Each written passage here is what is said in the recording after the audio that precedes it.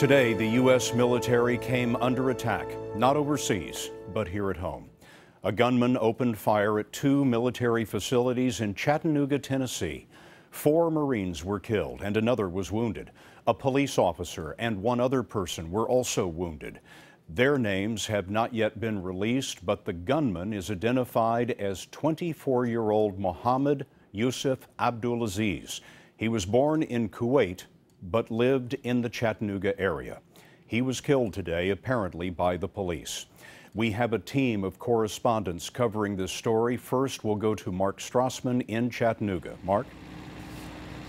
Scott, this is the military recruiting station where it all began. The facade is riddled with bullet holes. Those blue numbered cones behind me mark where the spent shell casings fell. This strip mall was the first of the 2 attacks.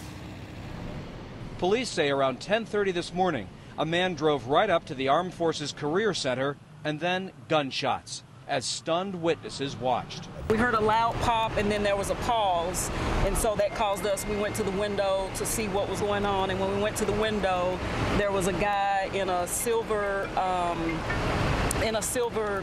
Mustang convertible, and he was just unloading a large gun on the Naval Recruiting Office. The gunman fired 25 to 30 times, then drove off. No one here was killed. One Marine was shot in the leg. Police were called and were in pursuit as the suspect drove 7 miles away to this Navy and Marine Reserve Center. Everyone who died was killed at this location. The gunman's Mustang was found near the facility's front entrance.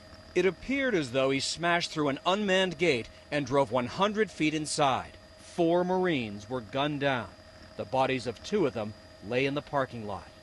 The gunman exchanged shots with police and is dead, apparently shot by a police officer.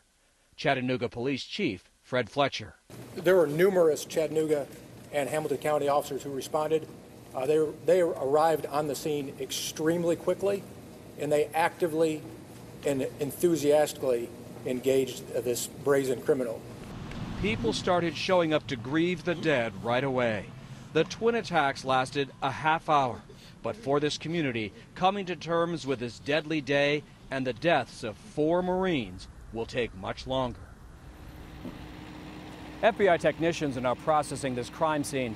Scott, the names of the dead Marines have not been released until their families have been notified. Mark Strassmann reporting from one of the scenes of the crime today. Mark, thank you very much.